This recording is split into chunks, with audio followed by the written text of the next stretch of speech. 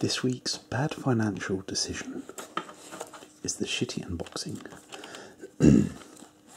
of the Alcatel Go watch.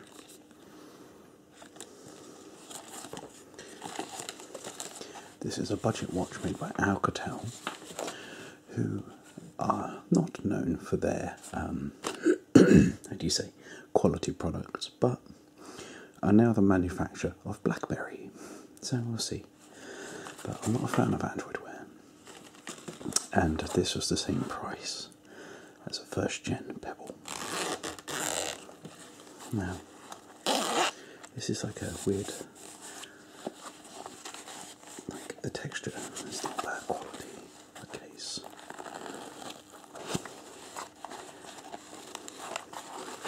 I say that now, doesn't undo completely. Now, the actual watch itself looks like a very, very cheap, and feels it as well.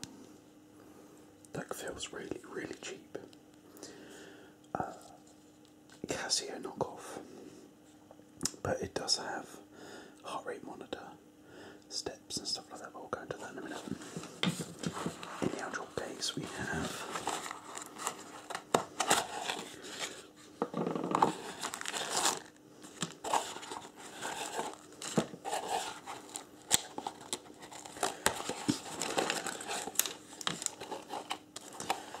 so I'm not quite sure what these are meant to be. So the actual phone itself, let's try this again, the actual watch itself can be swapped out with straps and stuff. And it's waterproof and shockproof. You get all your phone notifications and options to say anything about 20 different languages. A safety and use manual. I'd say we're up together.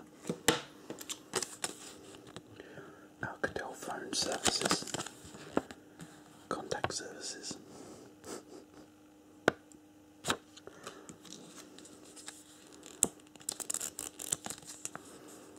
Power display, back and display key.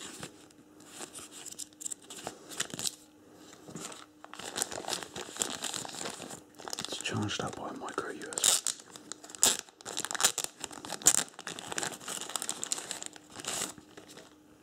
Cable, because you know I need another one of those.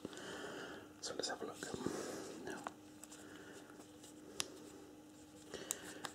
this does feel really, really cheap, but it was £55 from Amazon, and you get much cheaper watches for that price. So, it's got the tyre thing, is it?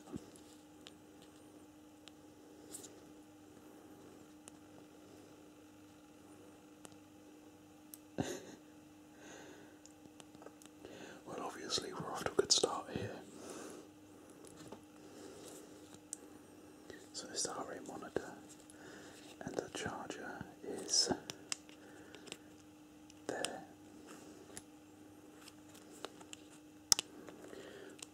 So I might do a review on this if I like it enough.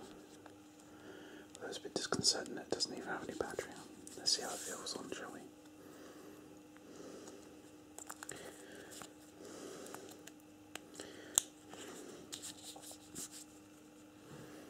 Actually, it doesn't feel half bad. It looks like a cheap